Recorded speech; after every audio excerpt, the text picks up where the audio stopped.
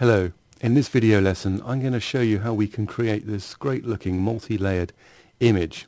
What I've done is taken this picture here of a piece of modern architecture in Cardiff Bay, and then I've sandwiched it together with a picture of some tea-stained art paper and also another picture of an arrow, which is just a painted arrow on the metal hull of a ship.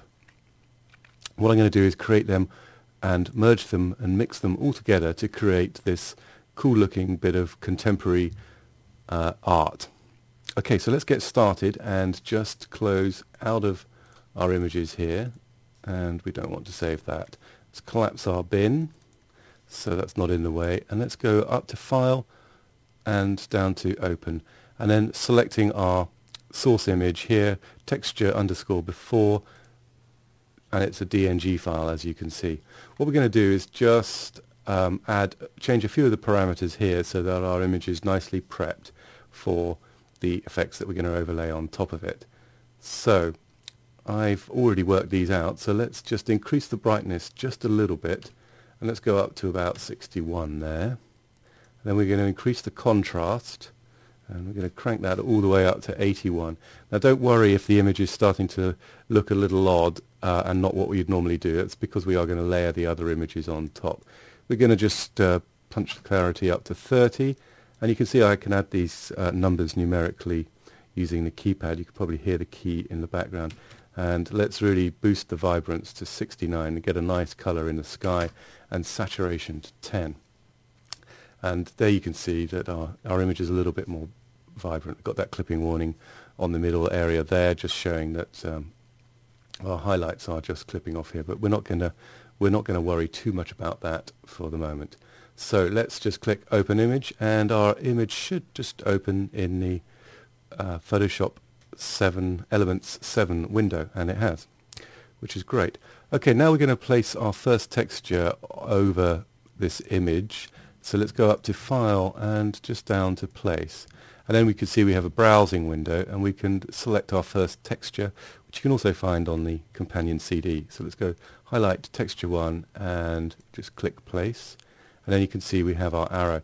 Now that's actually in the right position, so we can simply just go ahead and click the green arrow here, or just double click here, or just hit the Enter key. So let's just do a quick double click, and then you can see that we've committed the layer there. Obviously we want to start revealing the layer underneath there, so we've got our two images are now in one file as separate layers. So what we want to do is mix them together a little bit, and this is where the blending mode, the layer blending modes, come in exceptionally useful. And you can try a lot of different blending modes, and they all behave slightly differently, the way that the layers are interacting with one another. So let's try, for example, darken here. You can see that's obviously not working, but or soft light creates a different effect, and different blending modes will work with different images.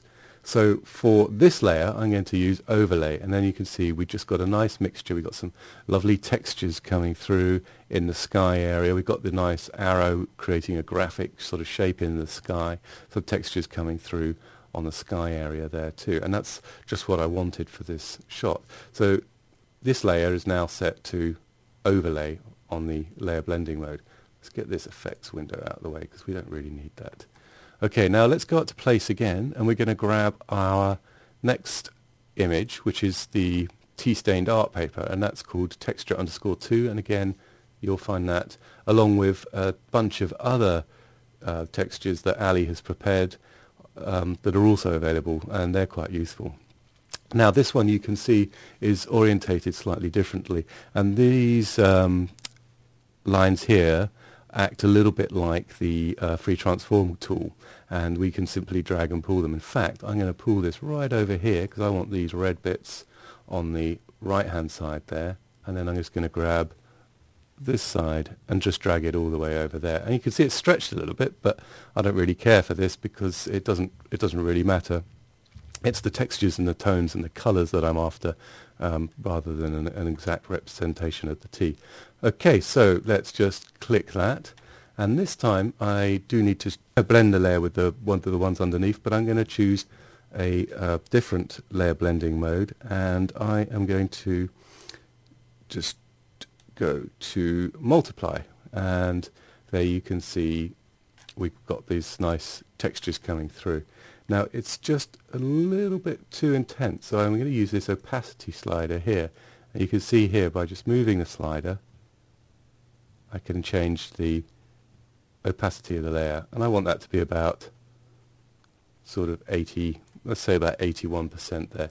I like that red just coming through there, and then some of the warm tones of the textures there. Okay, so now I am going to create a adjustment layer on top of this. This is affect all the layers underneath. And this is going to be a photo filter. So let's just go Layer, New Adjustment Layer, and Photo Filter. Let's click OK, and then you can see we have a photo filter dialog box. Okay, so now I'm going to just choose my filter, and for this I'm going to choose deep blue, and then you can see that changes there. I'm going to change the density as well to, I'm going to tap in about 72%, and you can see the effect there. Use this little fellow here, this preview check box, and you can just preview the effect. Now that's a little bit too much, so I am going to change the opacity of this layer because I do want some of that warmth to come through.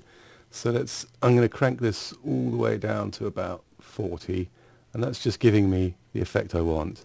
So it's just taking a little bit of that yellow out, if you see what I mean. So that's, if I click on the eye there, you can see that. Okay, the next thing I want to do is just create another adjustment layer for the levels. And so Layer, New Adjustment Layer, and Levels. Okay, and here's our histogram here. I'm just going to use that just to tweak the tones just a little bit. I'm just giving it a little bit more contrast, but just very slightly. And remember, it's an adjustment layer, so it's re-editable, and you can go back at any stage. And in fact, any of these layers you can go back and you can tweak if you want to change the opacity, or even experiment. You could see what happens when you do change the layer blending mode. It's all totally editable when you're keeping your image as multiple layers like this. For the final effect, I'm just going to make sure I click back onto my background layer. I'm going to go over to the Tools palette here on the left hand side, and I'm going to select the Burn tool. And I'm going to use this to just darken the edges slightly so that we've got a kind of vignette effect. Now I know we quite often do this using the lens correction filter, but when I tried it with the lens correction filter I didn't like the effect we were getting in the top right hand corner here. So I've just decided to use the good old Burn tool to just darken the corners. I don't really need to darken that corner. And you can just see it's just getting a good little bit of sort of saturating the blue a little bit there, which I kind of liked. Whoops, let's go back. Just darken the corners a little bit. It's kind of subjective, this. You can do as much or as little as you want. Probably gone just a little bit over the top there. But there you can basically see that we have created this good looking multiple layered image, kind of reflecting the techniques that traditional film photographers would use when they created multiple exposures, shooting one frame on top of the other. But it's a lot easier in Photoshop. It's always a good idea to, when you're out and about shooting, to think of textures. Keep your eyes open for interesting textures and shapes, such as the arrow here, or the tea-stained paper. It's good having a little archive of textures that you can always call upon to create images like this.